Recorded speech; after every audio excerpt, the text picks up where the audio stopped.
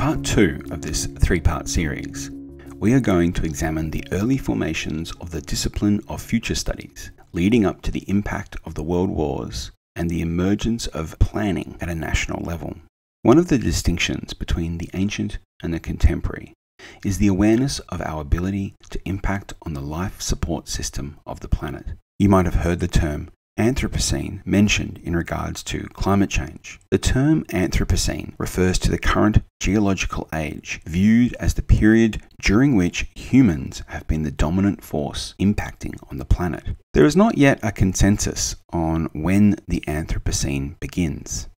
Some use the Neolithic agricultural revolution from 12 to 15,000 years ago as the starting point.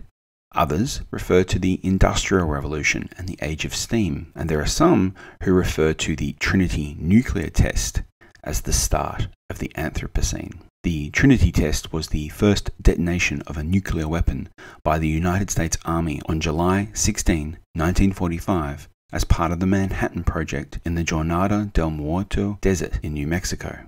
The important thing, argues Wendell Bell, is that we have developed a sense that the planet and its ecology has been changed and even diminished by human actions.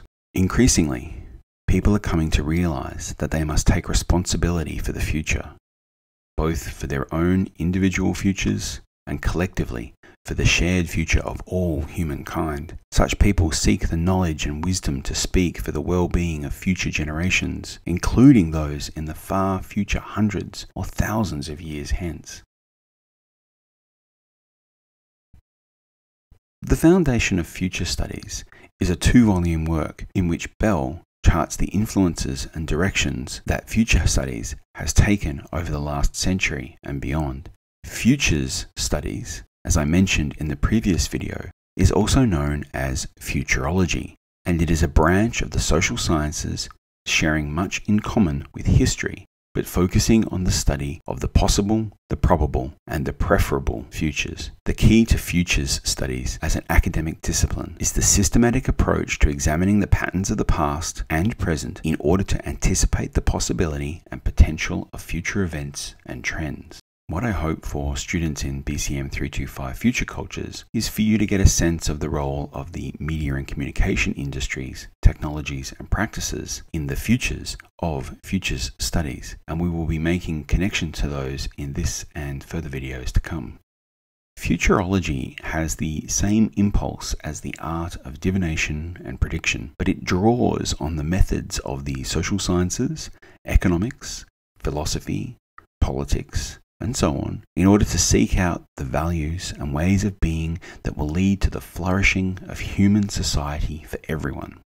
Modern futures studies, argues Bell, is a continuation of the futurological quest to understand the world and to make a good life in it. Bell admits that futures studies is often done badly, but at its core, it is about taking part in the conscious decision to act. Futures studies recognizes that its methods contain an element of uncertainty, but that is a result of not being able to possess or interpret all information all of the time. Futures studies is not omniscient. Futures studies seeks to make the future better, not just preparing for the worse, but ensuring that we make the things happen that we want to happen and stop the things that we don't, with the full knowledge that things may not turn out as we plan. This is why the creative industries are so important to future studies.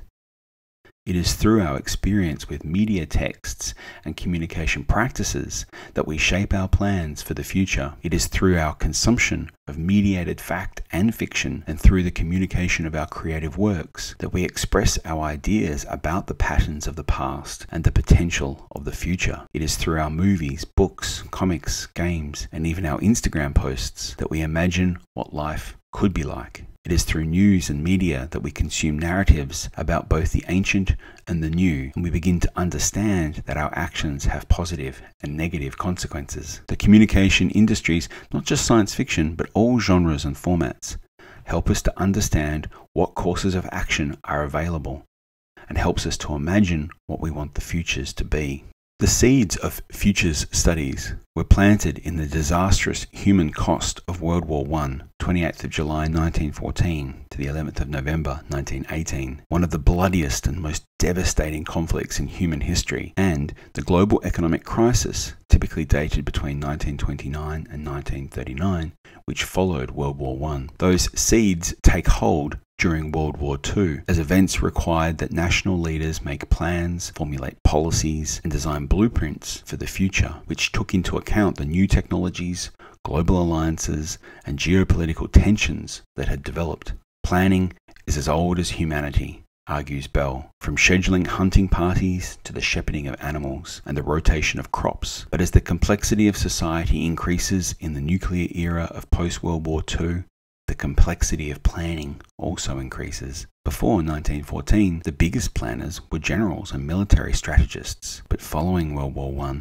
the non-military leaders of governments began planning aspects of national economies, social services, health, education, energy, agriculture, and the security of borders.